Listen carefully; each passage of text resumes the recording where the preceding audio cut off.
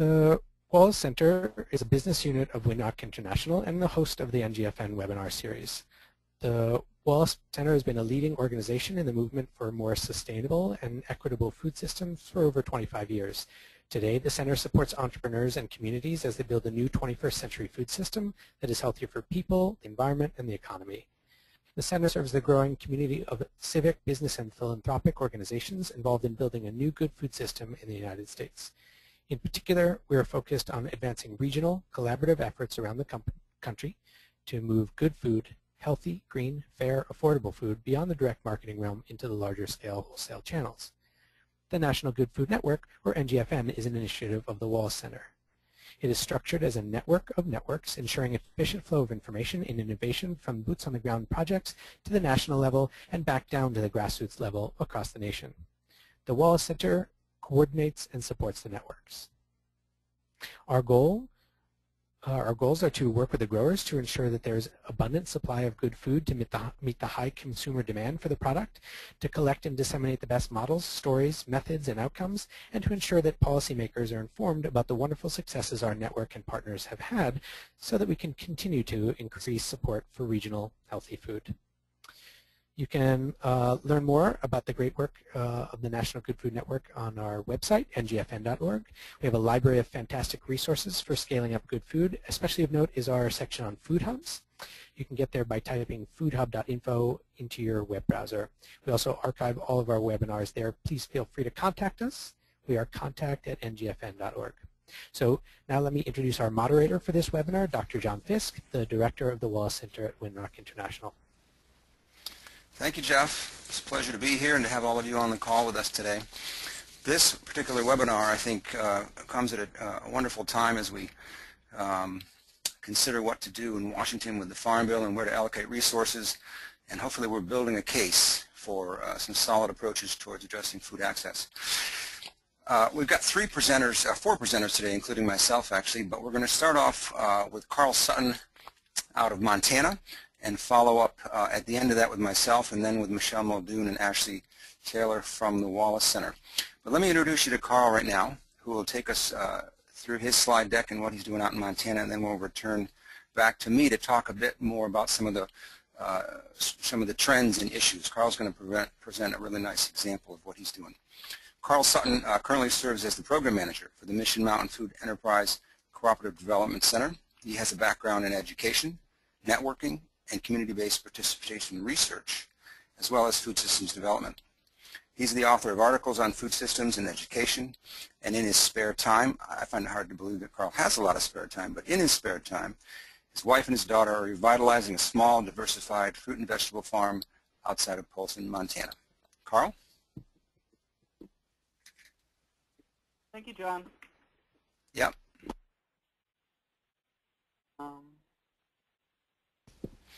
Someone want to forward? You got the slide control? Yep. Okay.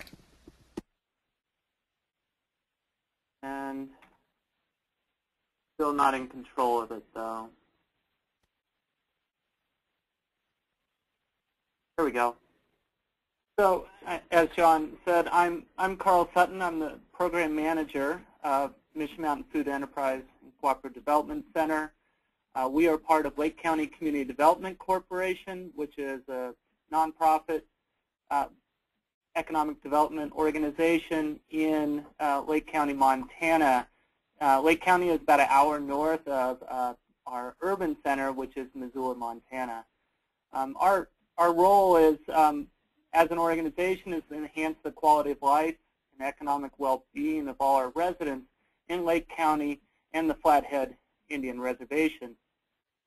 To do that, our center, our centers, our organization, we have three divisions that deliver services to a broad base of businesses.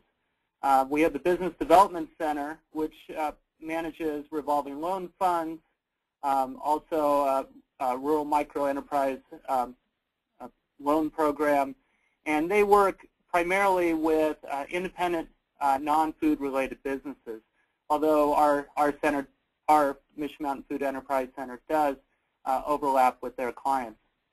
We also have a Community Services Center, which works with managing larger developments such as road projects, aquatic centers, bike paths, some of the larger funding funds that could not be managed individually by these small communities.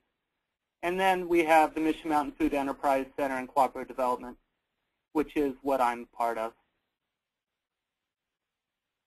Can you move me forward? So the Mission Mountain Food Enterprise Center, we have 3 program areas. Within that, we have a USDA, FDA, and Montana Department of Agriculture organic program inspected food processing facility. Within this facility, we have a USDA meat room. We have a FDA inspected vegetable wash and processing area. We have a large production room that has steam jacketed kettles and smaller water jacketed kettles.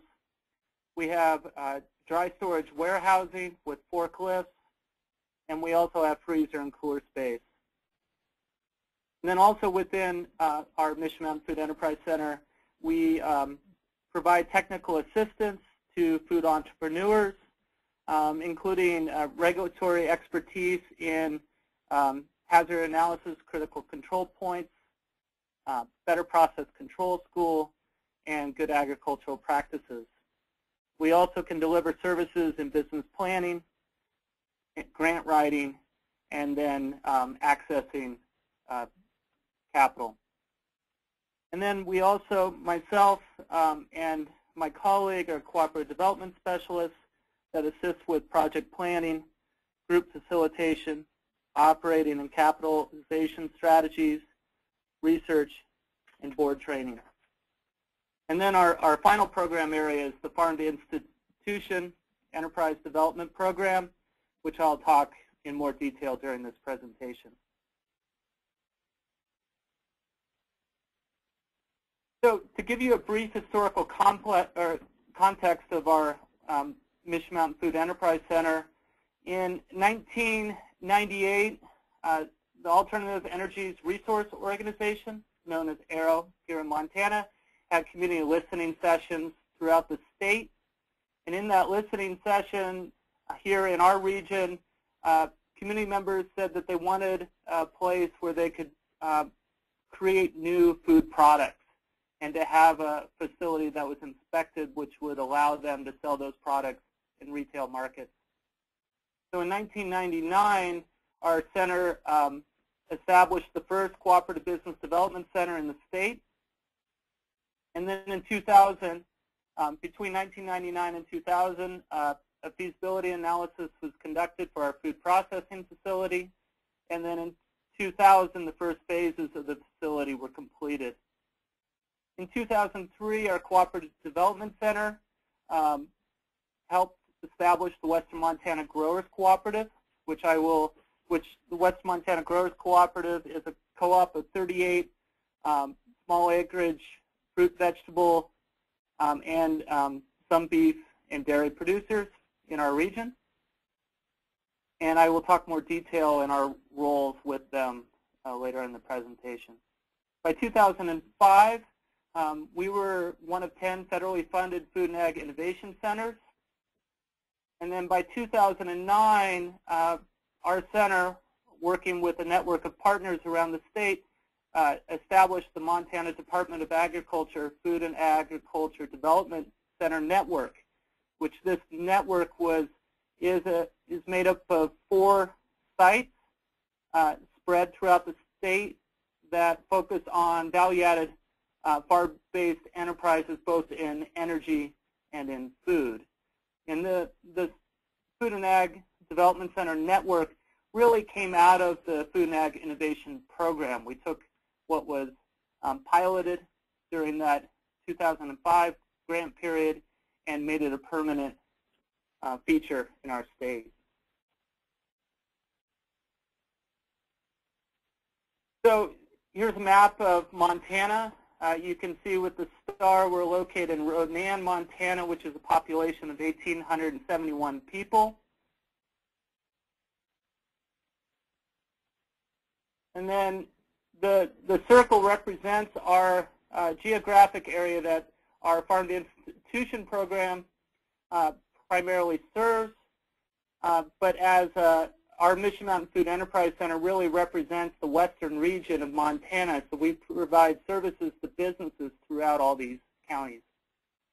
Our service area is approximately 14,000 square miles, and you can see 278,000 people, so we are a very large geography with a small population base. So our Farm to Institution program strives to improve efficiencies across the value chain through value-based relationships, increase availability of Montana food, and implement innovative marketing strategies. To do that, we really have been looking at how we can leverage existing resources in our area, and we have been able to successfully galvanize a relationship with Western Montana Growers Co-op. And as I had said earlier, our Cooperative Development Center originally helped found Western Montana Growers Co-op, but they operate as their own not-for-profit cooperative marketing association. What we have done in looking at what resources to leverage, we really identified what strengths our center provides, which is skilled processors. We're an inspected food processing and storage facility, and we have food safety expertise. But the areas that we lack, Western Montana Growers Co-op really fills in, which is the skilled production, the distribution with trucks and marketing infrastructure, and then they really know their markets in Montana.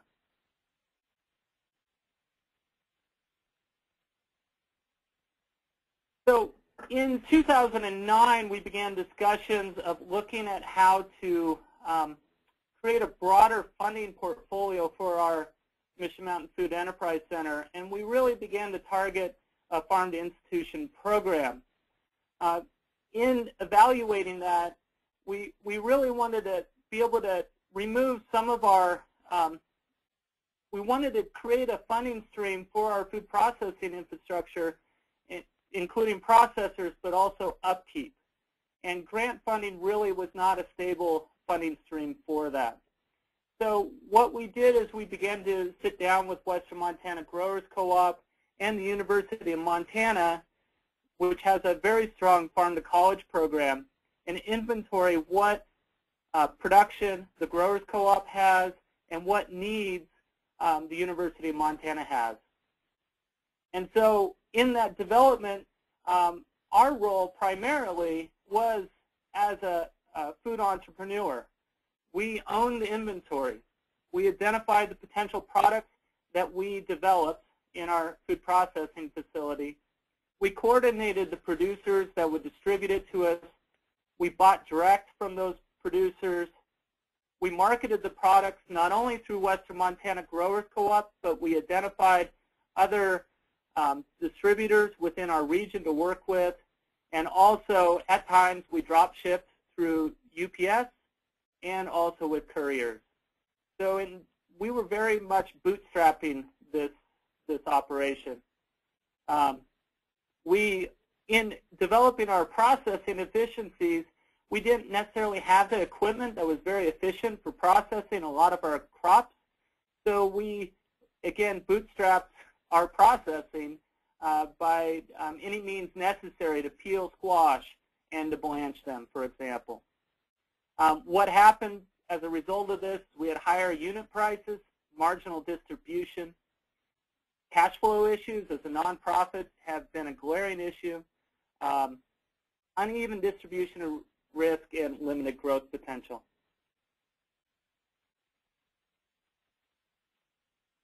So in 2011, we began to test a new strategy to approach our Farm to Institution program. And this actually happened as a result of a product that we were selling down to the University of Montana. We were grinding and processing beef crumbles for the university that are from Montana producers. The university actually said they wanted to have a grass-finished beef product across their dining services, and they were able to find a producer group to supply them with the beef. But separate of that, our product, the beef crumbles, was not coming from that producer group. They wanted to work with another smaller producer in supplying that beef. So I, as coordinator of this project, I began to talk with this grass-fed beef producer and the university and put together some costs of the products. And what we were finding is when our organization would buy the beef, grind it, and own the product, the price point became completely unmanageable for the university. And so we took a different approach. The university actually bought whole live cows from the beef producer and then paid a USDA slaughter facility to slaughter those beef cows, and then paid our center to further process those cows into beef crumbles and then store them at our facility and distribute them down to the university. And as a result of this reorganization of the value chain, the product cost less at the end for the University of Montana. And so we used this as a learning moment to begin looking at our role with Western Montana Growers Co-op and to test a new market, which is the fresh fruit and vegetable snack program that in our area, we have very small school districts, and we have a number of them that qualify for this program. And so we were owning products, season extended products, which are like our season extended products are frozen cherries, frozen butternut squash, frozen pumpkin puree. We were still, Mission Mountain Food Enterprise Center was owning those products. But with the fresh fruit and vegetable snack program, Western Montana Growers Co-op began owning those products.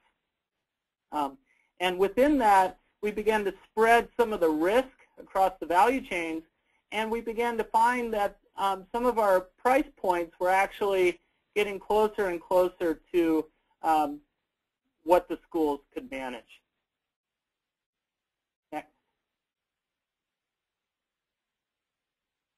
So in 2011, we also had the luxury of having a Food Corps service member here at Mission Mountain Food Enterprise Center. We had, it was called the Montana Rural Food Corps Program, which had not yet, Montana had not yet joined the National Food Corps Program. We were actually one of the original founders of the Food Corps model, and we continued that last year as our own entity in Montana. And so we also had the luxury with this Food Corps service member that she had a background in marketing and also in culinary. And so she really was versed in working with schools, but also at the same time very savvy in how to improve our market exposure with these products. She has since moved on to a full role with our organization as an employed staff, and we have a National Food Corps service member here during 2012 and also a VISTA volunteer. And they both are, that team is really working with Western Montana Growers Co-op on supplying the fresh fruit and vegetable and season extended products to our area school districts. And what we have done is we have adopted the cost-sharing model that we had modeled in 2011. And so what I mean by that is we created some formal memorandum of understandings that define the formal relationships of Mission Mountain Food Enterprise Center and Western Montana Growers Co-op. Our center, MMFEC, no longer owns the products. Western Montana Growers Co-op owns the products. Our center provides them assistance in getting an approved label for their products so that they can market them wholesale. As a result, also within this memorandum of understanding, we really wanted to tackle the cash flow issue that we kept finding as a nonprofit and trying to scale up products. We just didn't have the cash to pay out for 10,000 pounds of cherries, 10,000 pounds of squash. we really couldn't move forward with that. So in this Memorandum of Understanding, Western Montana Growers Co-op and our center have agreed to not pay until a quarter of the inventory has been sold. So the growers within the co-op will not receive payment for their raw products, nor will our center receive payment for the processing costs until a quarter of the inventory is out of the freezers here or at Western Montana Growers Co-op's warehouse. Next. As a result of this relationship, we have freed up, we have streamlined this value chain. You can see by the numbers in 2011, we had 9,000 pounds processed for the year in the fresh fruit vegetable program, which was approximately a little over 21,000 snacks for students in elementary schools. By 2012, at this point, only 3 months into the season, we have over 10,000 pounds processed and approximately 24,000 snacks. And you'll also see in our season extended products, the frozen cherries, the frozen squash, we last year had a little over 19,000 pounds processed, and to date we have about 18,000 pounds processed. I want to note that some of our numbers have dropped this semester because we're not actually processing the beef crumbles for the university this semester. So these are all fruits and vegetables coming from Western Montana Growers Co-op. So in addition to processing and getting Montana products in the schools, we've developed a promotional program in schools to educate students and staff and faculty about the benefits of fruits and vegetables. These posters were developed with support from a specialty crop grant. We've developed 12 fruit and vegetable posters, cherries, squash, melons, strawberries, greens. Those posters each have some geographic information, nutritional information, and just fun facts. And then you'll see on here we have this lentil patty poster. As part of that specialty crop grant, we also developed a lentil patty product that's made up of 98% Montana products that include lentils, eggs, fruit, vegetables. And this lentil patty product is unique in that our Mission Mountain Food Enterprise Center actually owns this product. It's the one product that we do own. And we're set to roll this out rapidly this winter. Next. Just to give you a sense of our funding strategies, about 19% of our entire center's funding is due to revenue generated by our processing facility and storage infrastructure. So that includes this farm to institution, but also in clients that will come in and rent the facility to process their products. We are hoping to be able to expand this number, but what's important about it is that that 19% covers the maintenance costs of the facility. It also covers the employment of 3 processors in this facility. And then the other 81% is coming from grants that allow us to provide technical assistance and project development support. So we get funding through the Montana Department of Agriculture, Rural Cooperative Development, Specialty Crop. We are a recipient of the Farm to School program grant this year. And we also have an anonymous foundation, and then we have the Federal and State Market Improvement Program.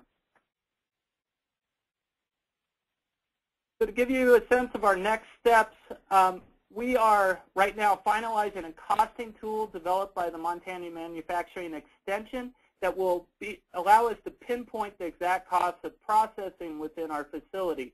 We're going to use this tool not only for costing the products that we're doing in partnership with Western Montana Growers Co-op, but we can also use this tool for our individual businesses that come in to make their products and allow them to really prepare for entering the wholesale markets with their products.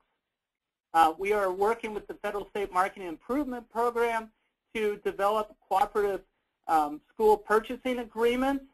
The one area that we're lacking in our farm-to-institution work is a firm commitment by our markets along the supply chain. And we want to bring those markets into a formal MOU, just like we have done with Western Montana Growers Co-op and ourselves.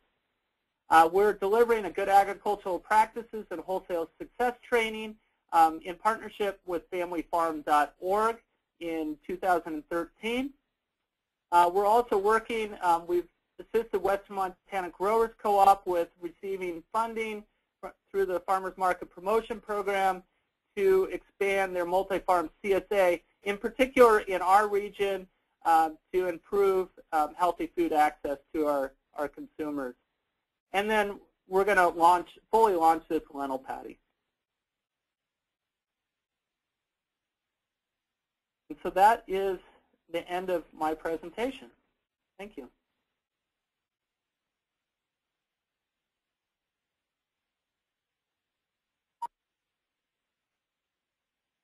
Thank you, Carl.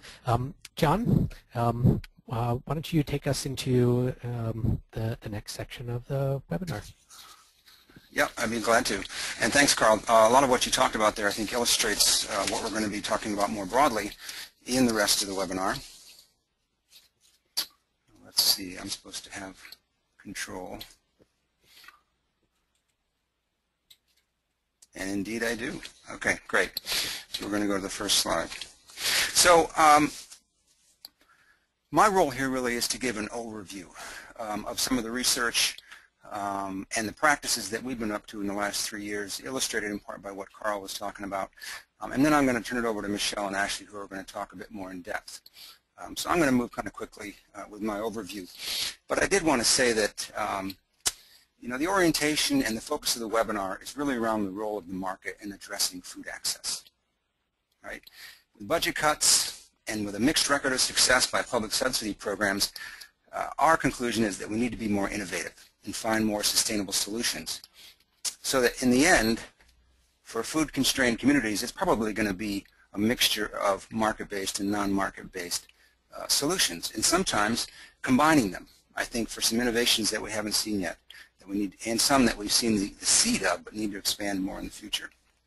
So in this webinar, we'll be identifying some of those innovative business models for food access that can meet both business and social objectives, generating revenues and jobs, enhancing rural economies, and providing opportunities for small and mid-sized farmers. We think that identifying these innovations and their essential components will yield a collection of models that can support systems change when added together. So let me characterize what we see as the problem. I think most of you have a good sense of what it is, so I'm not going to spend a lot of time on it. But food insecurity results not only in hunger, but in diet-related disease. 1 in 3 kids are now considered overweight, and 16 million people have diabetes, both food-related and diet-related diseases. And the problem is especially acute in underserved communities and among vulnerable populations, including communities of color, children, seniors, and veterans.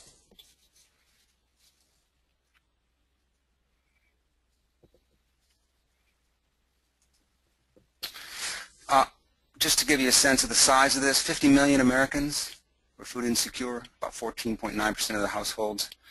And again, the emphasis or the larger part of the burden falls upon communities of color, rural households, and Hispanic households, as well as Native American households. And you can see some of the stats there. So, you know, one might ask, how did this happen? When you look around us, there's an immense amount of abundance, a very sophisticated food system. It seems a bit contradictory, you know, and I don't think this isn't time for the full analysis of how this happened, but I think some of the key things to keep in mind is that the system's really become dominated by processed foods, right? And that the food sector has really become, again, mostly a for-profit endeavor, right? And that's not to call that a bad thing. It just means we have to deal with it. We have to work with it. I think another indicator, or not an indicator, but another factor, is that it's really become national and global in scale, with an immense amount of consolidation, everything from production to processing to retail to restaurants. The distance, commonly held, the distance between how the food is created and where it's created is very large between that and the consumer, and therefore there's a massive disconnect, resulting in the symptoms and the outcomes that we're seeing. So one could say, with respect to the impact on human health, the system can be considered broken and is in need of fixing. To kind of spin it the other way, this image gives you a sense of the full system, all the different parts of what might be called the food system, everything from production to social aspects to economic aspects to political aspects. This is more the reality in which we live, and the solutions are going to need to fall out of this reality. And this webinar and the work that we've been doing at the Wallace Center, it's our attempt at working at integrating the various factors into the solutions for food access. So what are some of the components of what might be called a market-based approach to food access? Well, at the bottom line, it's needs-driven, it's needs-based, it's demand-driven. The consumer comes first, right? Regardless of what we say, it's the consumer that makes the choice, whether it be a low-income consumer on a subsidies program or whether it be a high-income consumer, folks in between, right?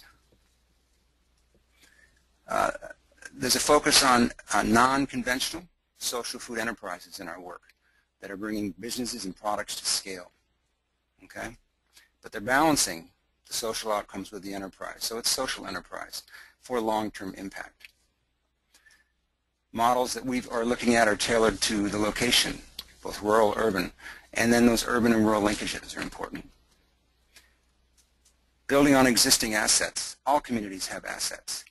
And it's oftentimes too expensive to try to come in and ignore existing assets. Solutions, especially in vulnerable communities, are going to have to build upon existing assets. And meeting people where they're at, understanding the current state and not trying to overlay some kind of a model that doesn't really fit the current reality for them. Our work around food access, of course, its emphasis is on underserved, limited resource communities, because I think that's where the biggest need is. Oftentimes, I think what we're seeing is that some of the solutions, they're not going to be just limited to the underserved community. And many times, the market-based approach needs to encompass both what might be considered a wealthier community and a less wealthy community in order to make the economics work. And of course, the emphasis on local and regional food systems.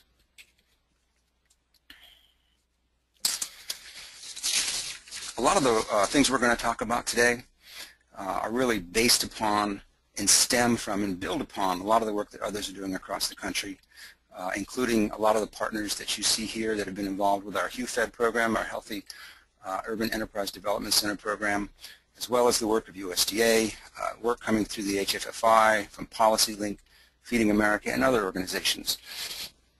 The conclusions and the lessons that we're drawing, what I want to say is the conclusions and lessons that we're drawing are really building upon a lot of what some other folks are doing too, and there's some unique contributions here. Here you can see where the HUFED partners have been. For example, the one up in Montana, that's Carl's organization, and there's 29 others across the country that we've drawn lessons from and models from and information from to present at this webinar today.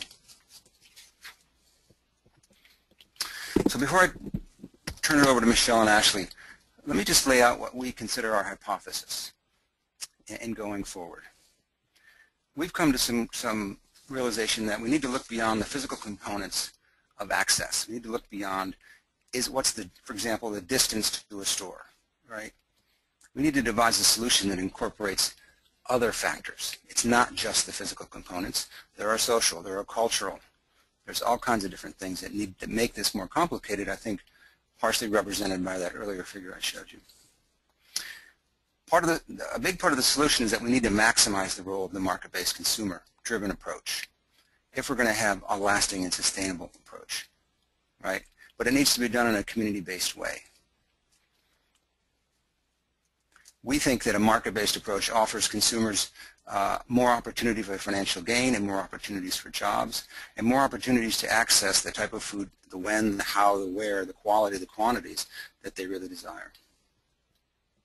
And that the presence of conventional retail stores is a good thing, but we think it's not enough. I think we need to embrace the alternative and more community-based retail and food purchasing enterprises as a necessary part of the solution.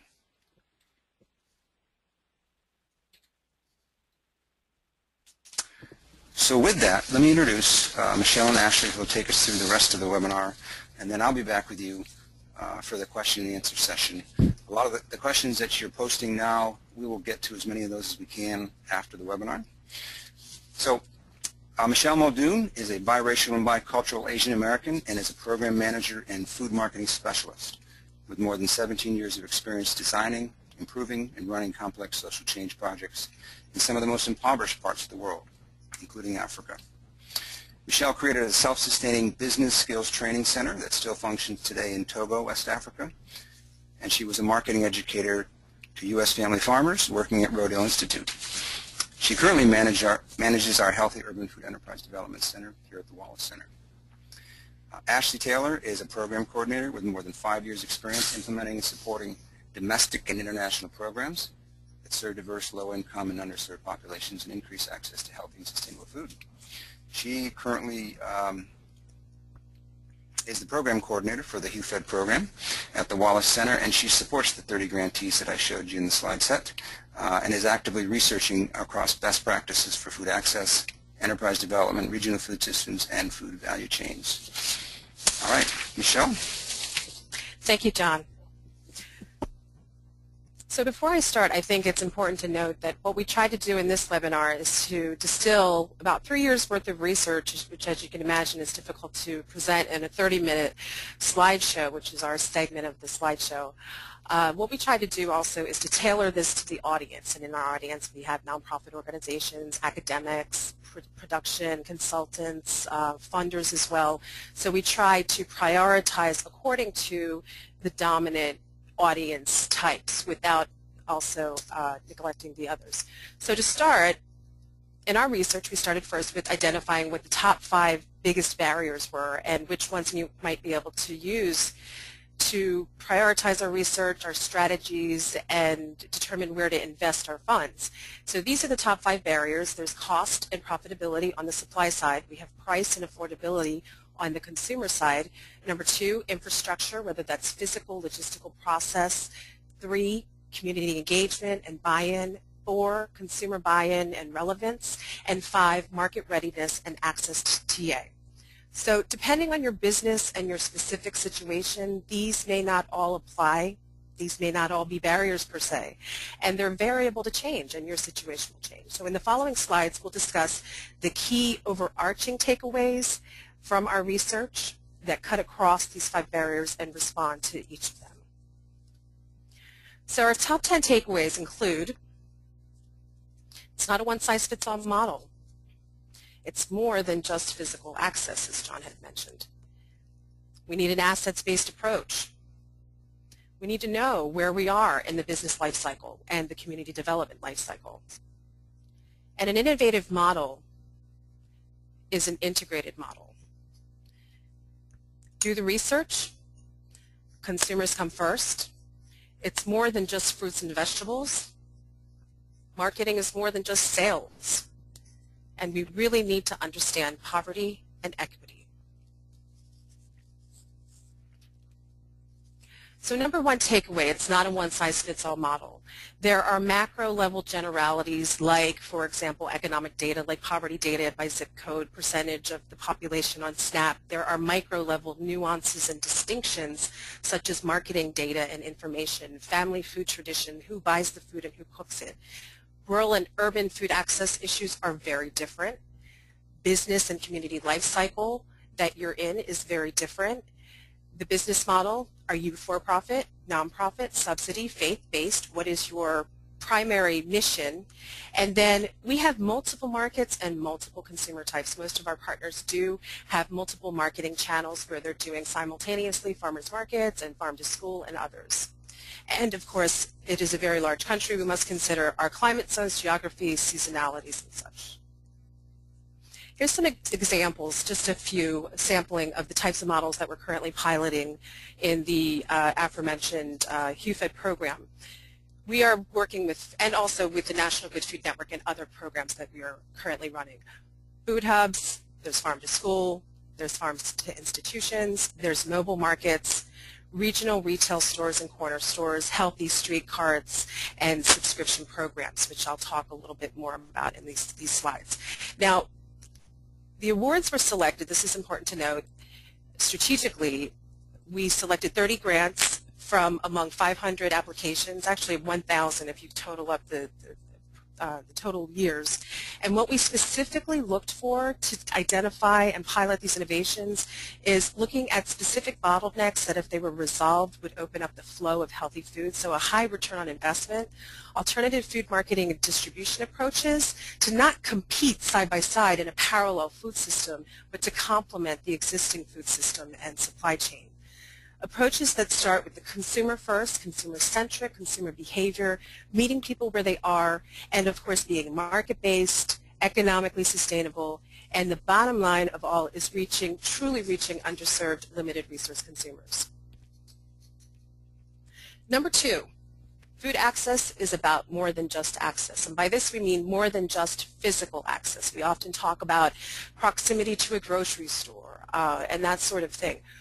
Other considerations to include price, convenience, selection, product type, a consumer's culture, tradition, habits, and background, what their values and attitudes are, what draws them to the healthy food, competing needs, for example, childcare, transportation needs, or competing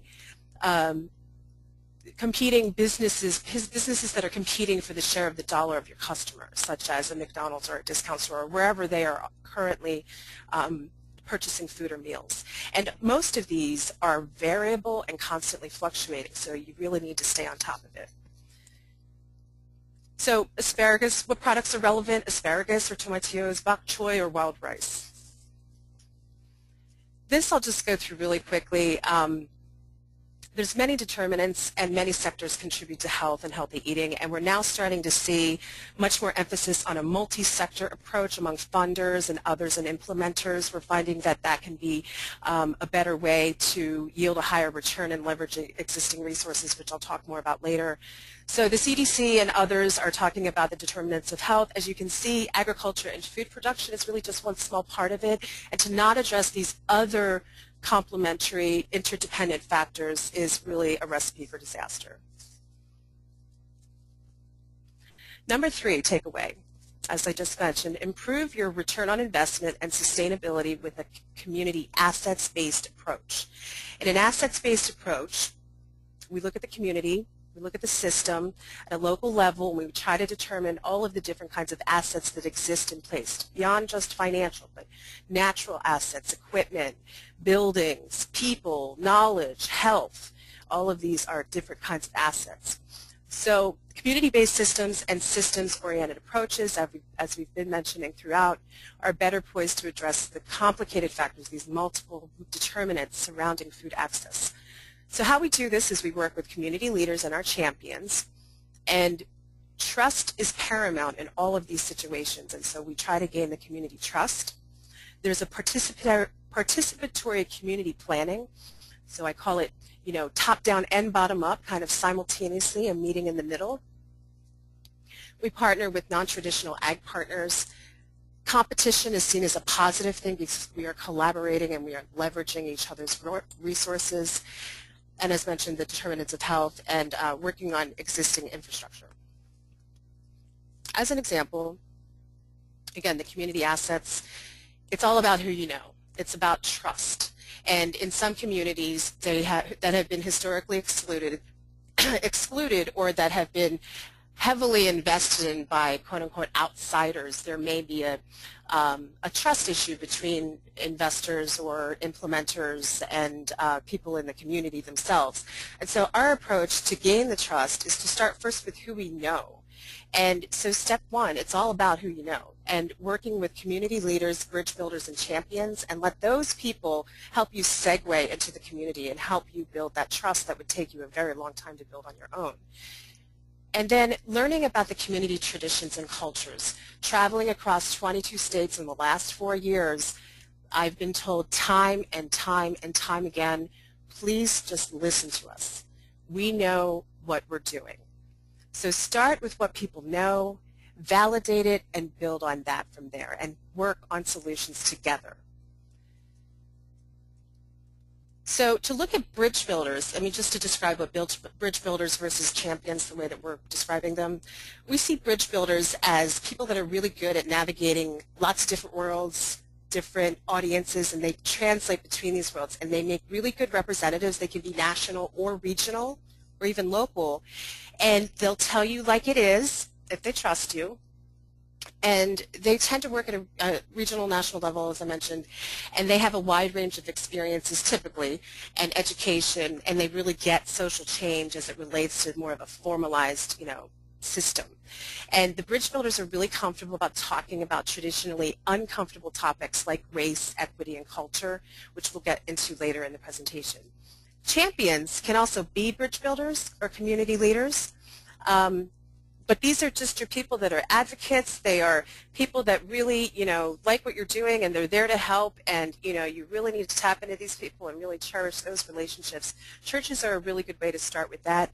We've been asked several times, how do we do this? On the last webinar that we did last month, it was, okay, well, how do you find bridge builders? How do you find champions if you don't know people out in that community? And so we started really from, taking stock and assessing who we know within our current network, and then, well, first of all, trying to figure out who are we trying to reach, and then taking stock of who we know, and then contacting those within our network who may know the kinds of people that we're trying to reach, and then through word of mouth, networking, and cold calls, introducing ourselves, we started building this trust and this rapport, and it has been growing since then. And traveling to on-site or meeting in person is absolutely vital in the beginning of the relationship. Once you are there in person and they know you are sincere, it becomes so much easier to do over the phone and via email, etc.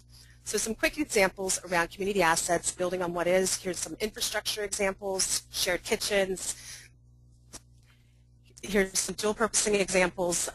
Well, some more examples, leveraging resources that are already there, and dual purposing and shared use of facilities, and then pop-up restaurants is an example, and then a converted city bus is another example, mobile markets.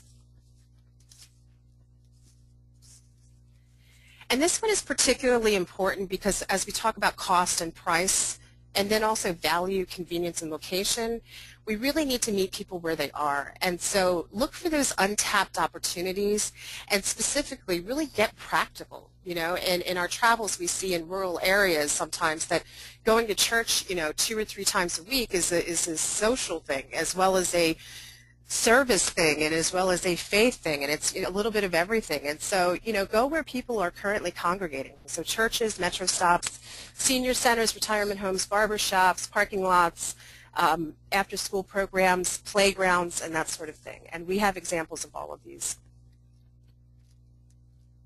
Number 4, know where you are in the business and community development life cycle. I mentioned this earlier, and this is particularly important for those who are looking to invest, or those who are deciding what's my strategic work plan and what am I going to be able to do in X amount of time. So you need to know where you're starting from, know your goals and your timeline, and then you need to balance that social and enterprise in the social enterprise philosophy. And then identify those gaps and needs, get yourself up to speed, and then you can start moving further along. The one that's the biggest challenge is, in terms of our experience and the experience of our partners, is balancing the need for impacts with the need to create systems that create sustainable, true, and lasting change. So we need to figure out, do we need an immediate impact, a short-term, mid-term, or a long-term impact, and how long each of those is going to take.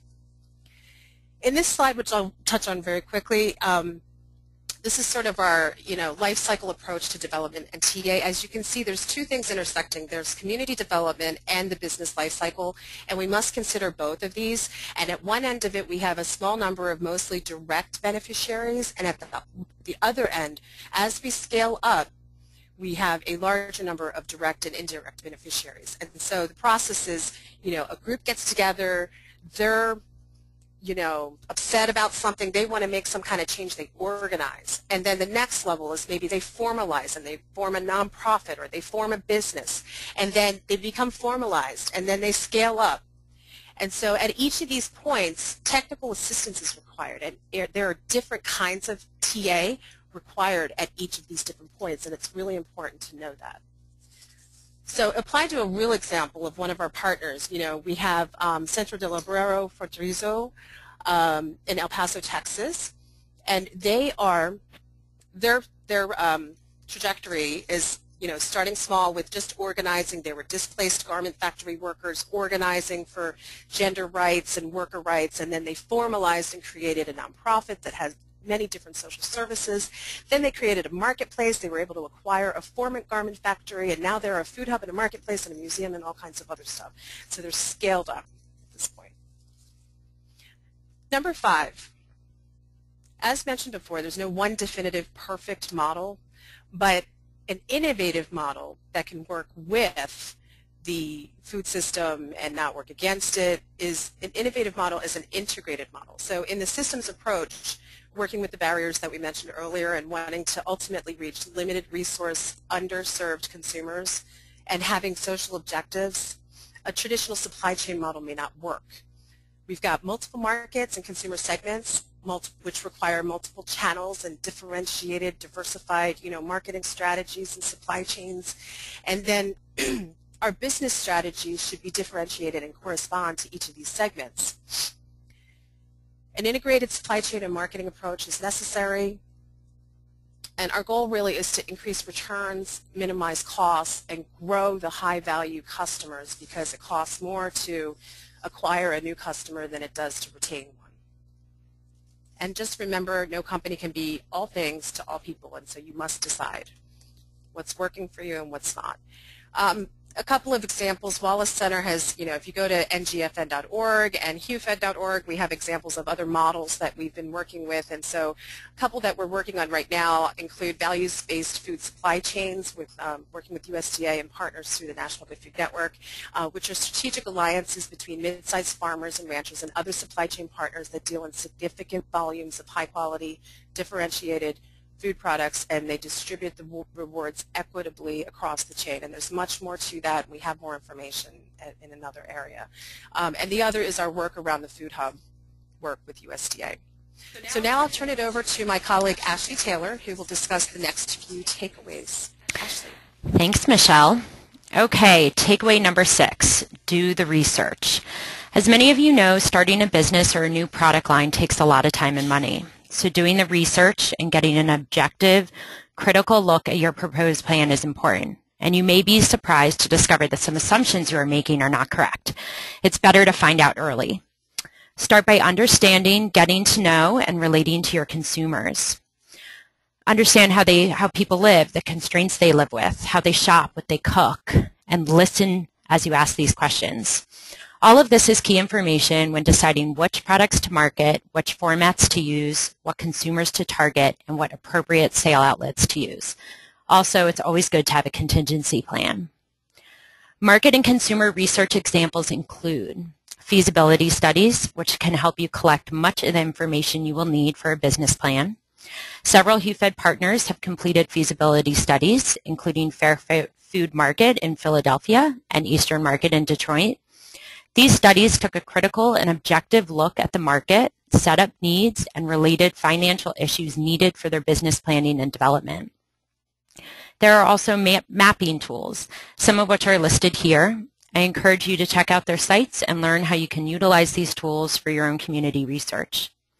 Tap into available resources like USDA's Economic Research Service that has fact sheets, reports, and maps for communities across the U.S. with information on population, poverty, food security, education, and more. Conduct consumer research on your own, develop surveys, host focus groups, and talking circles. These can be conducted formally or informally. It's amazing how much you can learn just from people watching. Also, using market data is a good way to identify new strategies and leverage key consumer trends to remain competitive, especially with the mainstream food industry. Find out what is competing for your food dollars of your consumers. A good starting point is to understand your target consumers and what drives them or will motivate them to purchase and consume healthy food. Here are some example focus group questions, including, do you typically eat a mid-morning or midday snack? Do you ever prepare dishes that can be served for more than one meal? What types of meat do you usually purchase, etc.? An example of a feasibility study was one completed by Detroit Black Community Food Security Network to determine the feasibility of operating a food cooperative in Detroit. They used a community survey, focus group series, and location analysis to determine if a food cooperative is feasible for the Detroit community and where the best location for the food co-op would be. One key piece of information that they found was an optimal location for a co-op is near a full-service grocery store because proximity to shopping centers allows people to do all their shopping at the same time, going to the co-op for smaller items and the larger traditional store for bulk items. So community surveying, GIS modeling, and taking into account consumer behavior modeling are successful strategies for finding the best place for long-term success of your food enterprise. Takeaway number 7, consumers come first. Markets are about people, consumers, involved in the exchange of goods and services and their decisions within a range of options afforded by their individual or household budget. Without consumers, you do not have a business. Thus, in our research, we have found that a consumer-driven approach that puts the consumer first is essential. Tailor your approach, product, and services to the consumer, making sure that they can relate to it on some level in terms of familiarity, recognition, and preference. Market segmentation is about understanding the needs of your consumers and how they decide between one offer and another. Through your research to understand your consumers, you can split your consumers into different groups and identify vulnerable consumer segments, which allows for all of these opportunities, including product and price differentiation, tailored marketing, loyalty marketing, brand management, finding an untapped market segment, and reaching high-poverty consumers. Understanding different market segments in your community is also an opportunity to find market segments that may need or could use a product not currently available to them. Untapped markets are opportunities for promotion, for product innovation and customization. Research your market segments and research your competition. What do people not already have and how can you change the platform and make your product different? And continue to learn about your consumers. This is a great example from one of our partners, the Samaritan Women. They include a consumption checklist in their community-supported agricultural boxes to learn what people are eating, what food products they enjoy best, how they are cooking the food, and what recipes they tried. Tracking eating habits and consumer needs is a way to continue to tailor to your consumers and keep them happy. Another way to keep consumers happy and engaged is to get consumer buy-in. I'm sure you've heard the stories about students throwing away their vegetables at school because they're not used to eating fruits and vegetables, they don't know what they are, and the tastes are unfamiliar. An innovative way to engage students and encourage them to eat healthy food products in school meals is a recipe contest in which the students are the decision makers. They get to vote on different recipes for seasonal vegetables, and their vote decides the winning recipe that is then repeated in school meals. Takeaway number 8. It's more than fruits and vegetables and from scratch cooking. For example, people also eat dairy, grains, and meat, and the proportions of what they eat varies from person to person and consumer segment to segment. People also eat snacks and frozen meals. Along with price, convenience is one of the most influential factors in food purchasing decisions. Healthy snacks, frozen foods, and meal solutions are ways to leverage key consumer trends and keep cash and time-strapped consumers with a more convenient option. Studies show that in the last 30 years, Americans have gone from consuming 3.8 snacks and meals per day to 4.9, a 29% increase. This is a huge opportunity for retailers.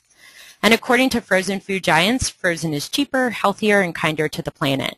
The frozen food industry makes billions every year and more during recessions. Meal solutions are competing with fast food, which is cheap, tasty, filling, and convenient. Meal solutions aim to make life easier, healthier, and happier for the consumer. They're family-friendly and ready for the table. Think one-stop shop. In all of these categories, there are opportunities for more variety of different product concepts, including healthier foods, meats, and dairy. The U.S. dairy industry has been collaborating with retailers to develop and install dairy meal solutions in grocery stores with much success. And there are also innovations in the processed meat sector to include better-for-you variants like turkey bacon, lower-fat sausage, and grass-fed beef. So it's a good idea to leverage on market trends and examine holes in the market to assess how you might fill them. And back to you, Michelle.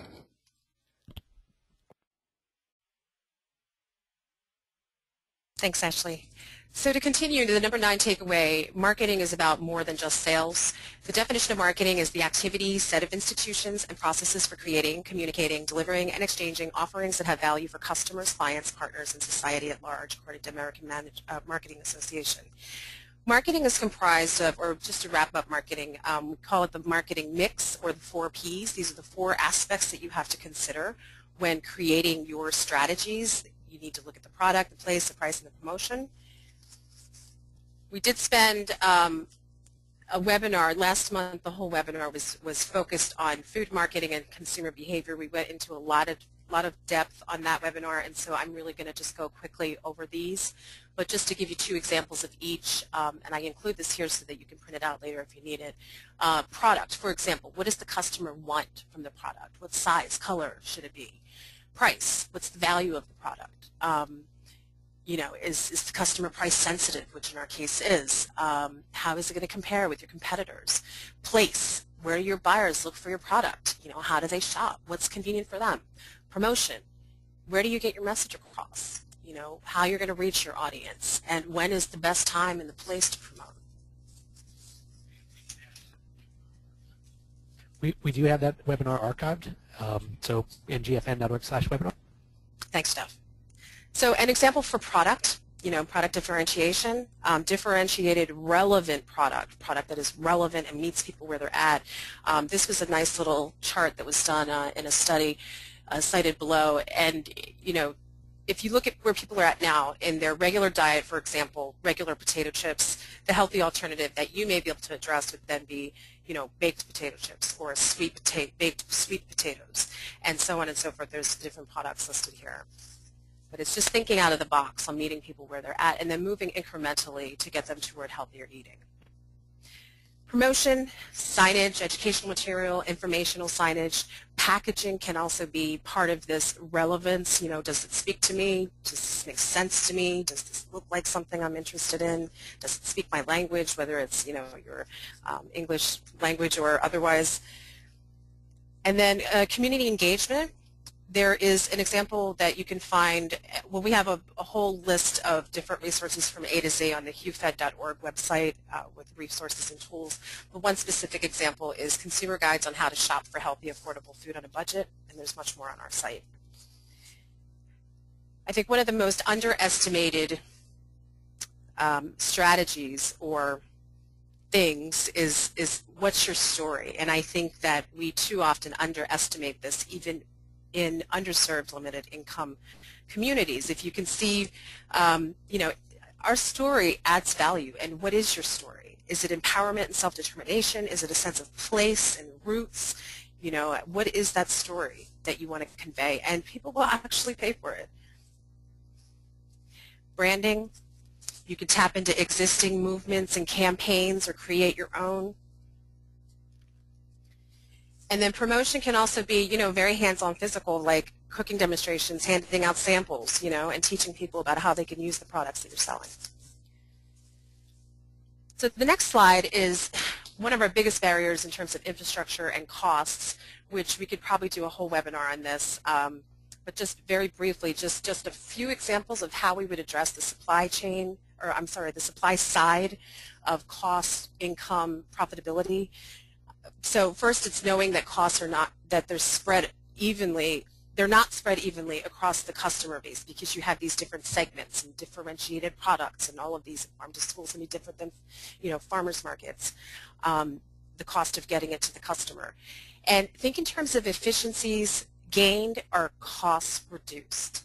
So invest in what's working. You know, you need to determine what's working first, and you can use tools like gap analysis or strengths, weaknesses, opportunities, and threats.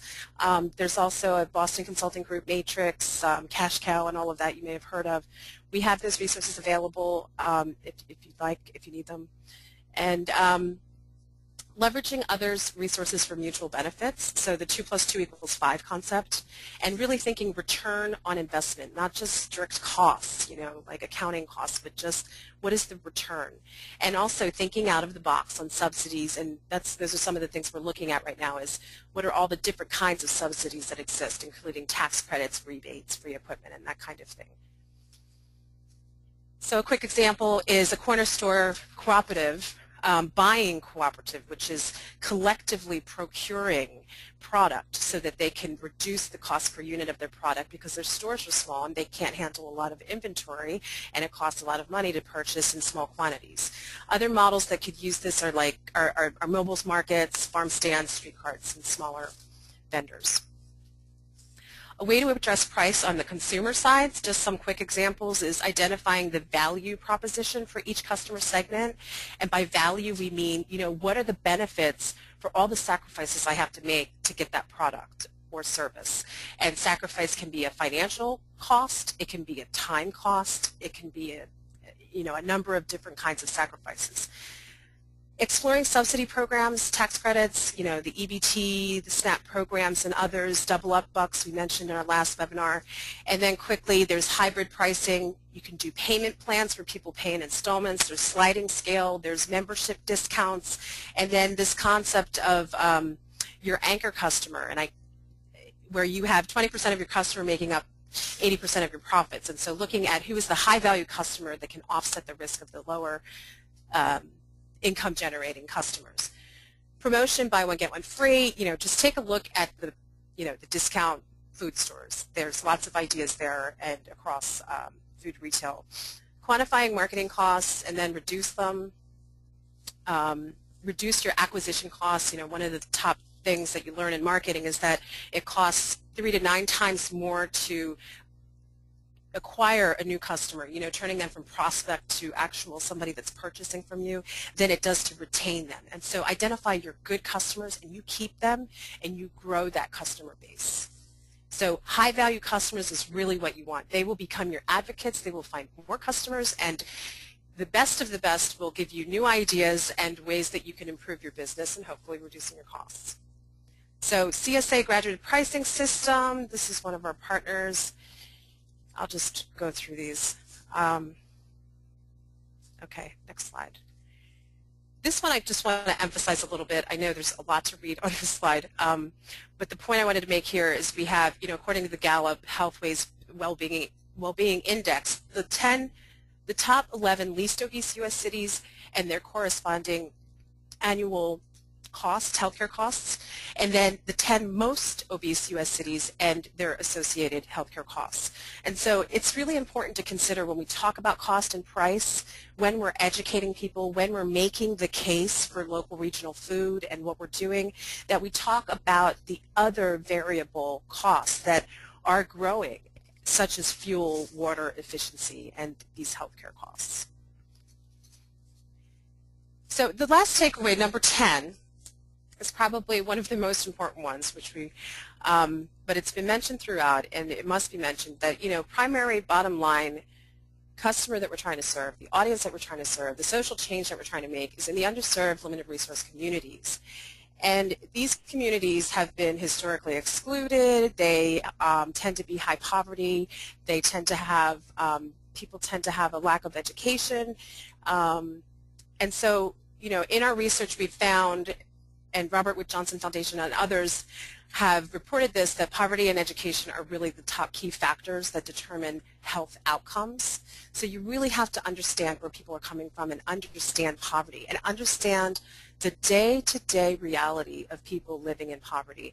One of our staff attended a poverty simulation exercise, and we'd be happy to share with you the resources for that. We've been trying to collect more resources to better understand, you know, people living on $4.23 a day with food assistance, you know, what that is like and what they can purchase. There's a lot of research out there on that. And then equity is not only about racial equity, and the flip side of that is disparities, but also we are looking and we're finding that there is equity and disparity issues around age, like seniors and not, gender, and then class, meaning your occupational level, and that sort of thing. So even within a race, you may have inequities around these other classifications. So really take the time to understand it. There's resources out there, and really let's move forward on this conversation. So in closing on the takeaways, I think these are just some definitions that we've been exploring. There's a lot of terms being thrown around out there, you know, around food equity, food sovereignty, food justice, and, you know, different people from various backgrounds are using different terms. So we're in the process right now of trying to aggregate this research and understand, you know, what is out there and kind of get a snapshot of what this is. But food justice is one example. Food sovereignty refers to the rights of people to define their own food, agriculture, livestock. You see this a lot in international, but you're starting to see it here as well, especially in Native American communities. And so in closing, our call to action, first of all, it's to note that this research is continually evolving. We'll probably wake up tomorrow and something new is going to happen. There's going to be somebody new in this. Washington's going to announce something, something's going to happen. So the research is continually evolving, and we are constantly building on it. And we welcome your ideas, and let's share those ideas and experiences and help each other and use each other as resources, and let's break down the silos. And regarding the equity and the poverty, really let's move this conversation forward, and let's get our local champions involved, those bridge builders that I mentioned earlier. I think the national programs really need to hear from these people. So there's a lot of need, a lot of great ideas, and not enough funding. The call to action being that, for example, through the HUFED program, we had 500 grant applications per year, and we knew we could only fund less than 20. So, you know, there's obviously a lot of need, and there were a lot of great ideas, and we had to really struggle to try to narrow that down. And then what you can help us with is, because we're really trying to make sure that this is tailored to your needs, is what topic areas that we have covered here would be of value to you for us to focus on in one entire webinar. So in conclusion, the key takeaways, again, not a one-size-fits-all model. It's more than just physical access. Looking at things from an assets-based approach, know where you are in the business and community development lifecycle. An innovative model is an integrated model. Do the research. Consumers come first. It's more than fruits and vegetables. Marketing is more than just sales. And understanding poverty and equity is critical. So I'll open this up to questions and answers, and thank you very much for your time. Awesome, Michelle. So we're going to actually put up a few polls. There are some fantastic questions, and we're going to get to them. But while we do that, I'm going to put up a few polls. In fact, I'm going to start with this first one that Michelle mentioned. How can we best serve your needs in going into more depth? So feel free to click on the appropriate answer, any that apply. And John, take us through some of these fantastic questions. All right. While we're doing the poll, we'll do questions too. There's a question about, I'm going to generalize it a little bit. There's a question about how nonprofits work with for-profits. A lot of times nonprofits will get involved in the food systems piece, but then they want to create relationships and partnerships with for-profits to make it happen, because a lot of times the nonprofits are not going to be the ones actually moving the food.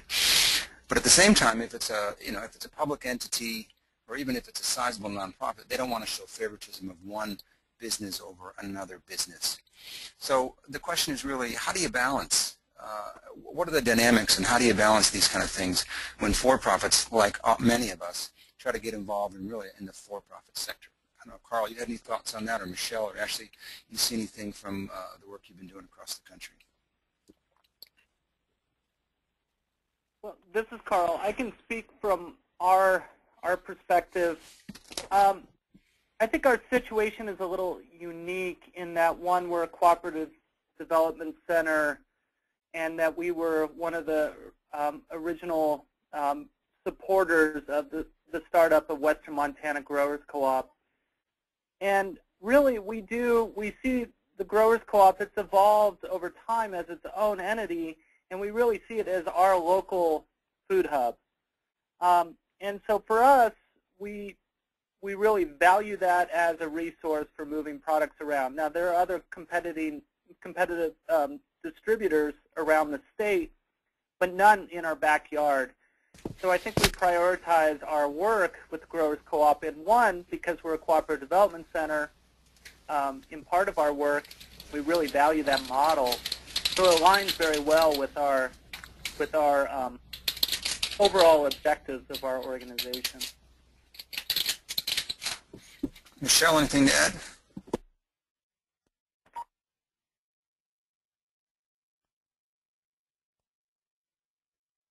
Oh, I guess not. I think from my part, I think I would add that that not all businesses are going to be as interested in the participation in these social outcomes. So I would say, look for businesses that are very sincere about it, and even to the extent that they can make it part of their business case. I think they're a longer term and a stronger partner. If you're fortunate enough to have a multitude of those, then I think the only thing to do is to look for ways that all can benefit, and try to avoid competition and maybe promote cooperation along the supply chain. I think Jeff's still running the polls. Let me find another question. Another question comes in around, we started off early, Carl, you were talking a bit about balancing revenue-generating income activities with grant revenue. And so the question is really around, how do you balance that, and is there a point at which you're shooting for? Are you looking for 100% revenue generating, or are you looking to hit maybe 40%, and if so, why? I mean, in an ideal world, well, we don't live in an ideal world, so for us, for our farm to institution program, we really want to be able to fully staff that program coordinator position with the revenue that's being generated through our processing activities, and at the same time be able to fully staff our processors in the facility. If we can cover the cost of that facility and those staff people, we feel like we're meeting our objectives, because our technical assistance revenue that comes from grants really is a support mechanism for some of the work there, but we also broaden our work to other business entities. So 40 to 50% would be a great target for us. Right, and I think we see that across the country too, because to the extent that a for-profit does participate, has an active role in the supply chain, I think there's revenue to be gained to help feed into other programs. But oftentimes the roles for nonprofits extend way beyond that, or even maybe not just nonprofits per se, but other community forms, community-based organizations, education, capacity building, technical assistance. These are the kind of things that don't normally get paid for in the marketplace and need to be compensated for in some other way. And so I think, to the extent that nonprofits are participating in this kind of work, they would expect to have a split funding plan, if you will, depending on opportunities, those proportions. All right, I know we got another good question here. Another good question comes around the business model of co-ops, right? And so the person's asking around other examples of cross-sector co-ops where there might be either mixed membership of producers and consumers, or there might be a co-op that has both production and distribution and perhaps retail as part of its overall plan. I know for our part we're seeing La Montanita out of New Mexico is a pretty good example that has a distribution company connected to local growers, or a food hub, if you will, as well as several retail sites, and they're fairly well integrated. Carl or Michelle or Ashley, any further examples you might think of?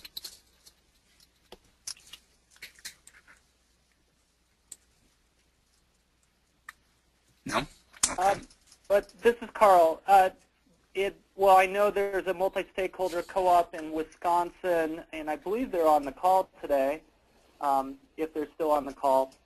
But they're made up cross-sector value chain. And the Wisconsin Cooperative Development Center would have more detailed information on them. Okay. I can add something. There's also the cooperative fund in, I believe it's in Vermont. We have the resources on that, and I'd be happy to follow up with you. Okay, we'll have Michelle get a look at the question list and respond to that.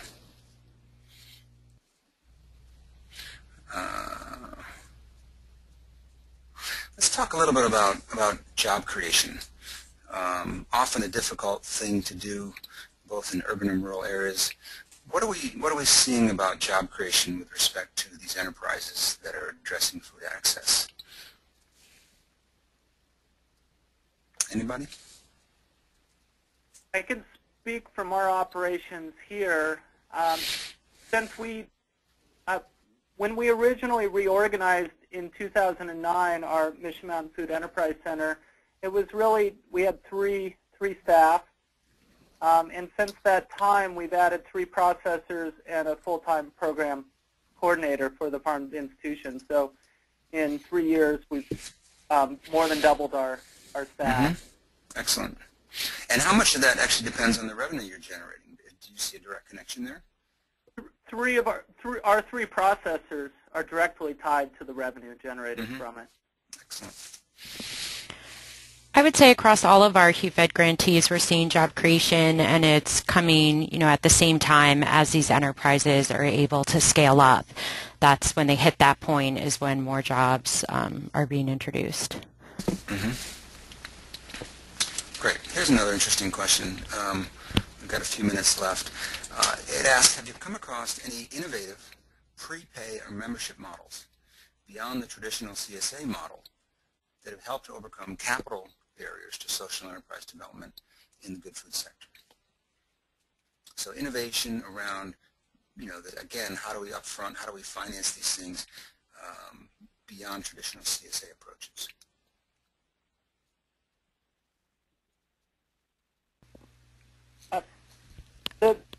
The Madison, Wisconsin, the Madison Healthcare Co-op incorporates the CSA cost share in their wellness plan.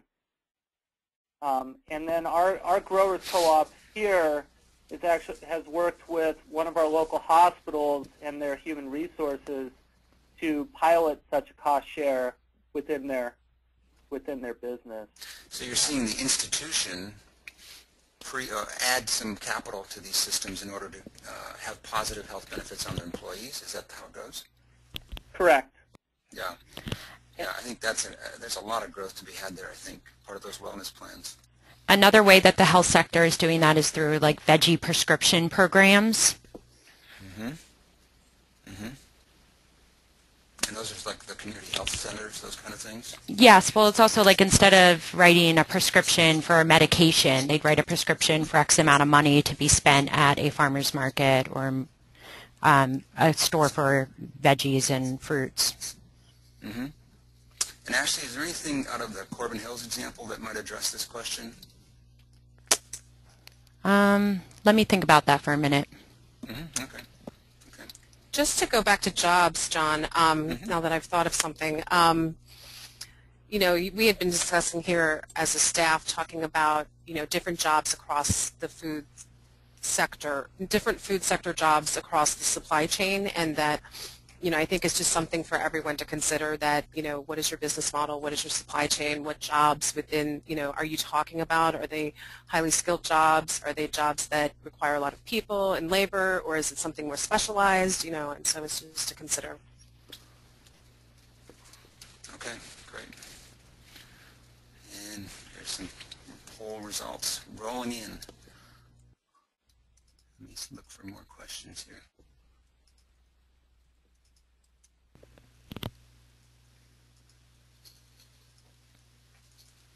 I think we're pretty close on time. Jeff, do you want to wrap us up? Yeah, sure. Ready? Yeah, sure. Thank you so much, everyone. Really some terrific questions and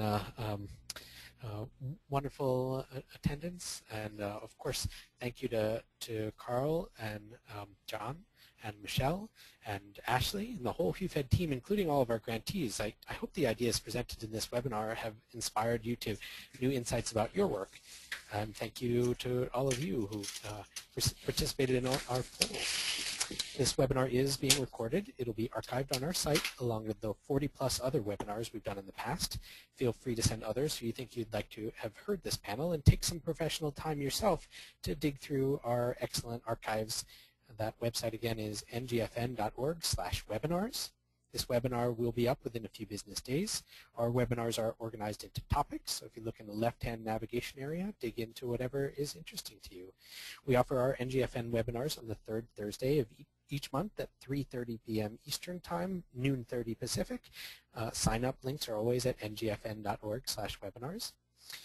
And we have some exciting webinars planned for the winter, so make sure you get onto the National Good Food Network mailing list so we can let you know about these learning opportunities. In this season of giving, I wanted to make you aware of a new opportunity. The NGFN webinar series has been running for over 3 years, presenting top quality learning opportunities for all members of the food value chain. We are now able to accept donations to help support future high quality presentations. Did you get some value out of this presentation? Do you think it was worth $25 or even $10? Would you like to support these learning opportunities for a student or a fledgling nonprofit? Larger donations support a whole community's education. Please visit our donation site, most easily accessible at bit.ly/donatengfn, and help support local good food efforts across the nation. I want to let you know about 3 other Wallace Center websites. foodhub.info is a food hub of information, research, case studies, a map of many of the food hubs across the country. The NGFN Food Hub Collaboration recently chose 9 food hubs across the country to work closely with to document their stories. Read about our study hubs on our site. There are even links to TA providers with experience in aggregation and distribution. If you are a TA provider or consultant on this call, you should take some time to create or update your profile on ngfn.org. This is becoming an established place for those in need of assistance to find their help, so you want to be listed there. HUFED.org is our site for the Healthy Urban Food Enterprise Development Center. We've talked about that a lot today. As mentioned, this program and website is focused on increasing access to food to underserved communities using market-based solutions. On the site, you'll find a description of the initiative, grantee profiles and photos, and a library of some of the best food access resources. If you have a resource you'd like to share, let us know. HUFED@winrock.org or contact@ngfn.org. And foodshedguide.org is our site for producers wanting to adapt to the changing food business landscape. We have instructive text and case studies with an emphasis on how to have a viable business in a food value chain. Learn about, for instance, factors to consider when deciding on a legal status, such as an LLC or a C Corp. Visit foodshedguide.org for more. You can find the NGFN on YouTube, on Twitter, and on our website, ngfn.org. The Wallace Center is now also on Facebook. Come like us. Search for Wallace Center at Winrock International.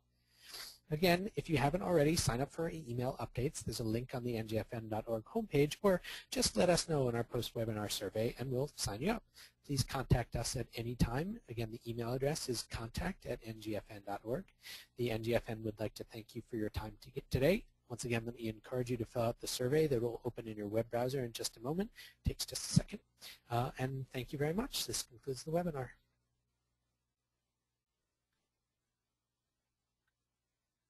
The organizer has ended the session, and this call will be disconnected. Goodbye.